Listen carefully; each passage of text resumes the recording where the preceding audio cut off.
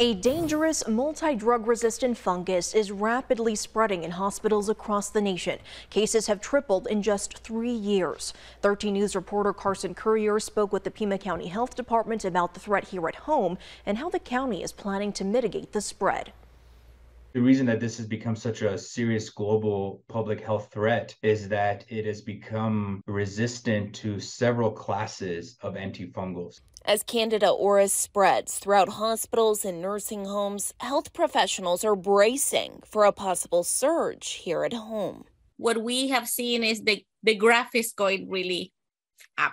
And that's because the fungal infection is not only drug resistant, but it's hard to diagnose. Healthy individuals are not at risk for Candida auris, but the ones that are at risk are the ones with weak immune systems and those that have long-dwelling medical devices. Especially high-risk people that has any kind of tubes, like the nasogastric feeding tubes or the catheters for dialysis or urethral catheters and things like that. Outbreaks are being seen in healthcare settings, especially those that are short-staffed.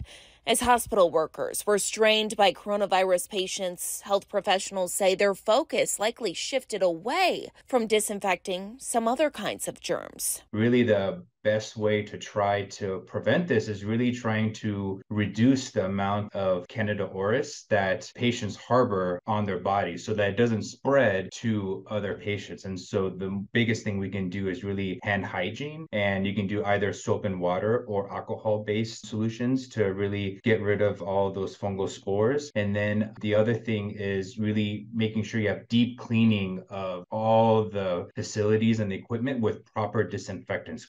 Reporting in Tucson, Carson Courier, 13 News. Since Candida auris is resistant to all 3 classes of antibiotics used to treat fungal infections, health professionals say they're on high alert to stop the spread before it gets out of control. Right now,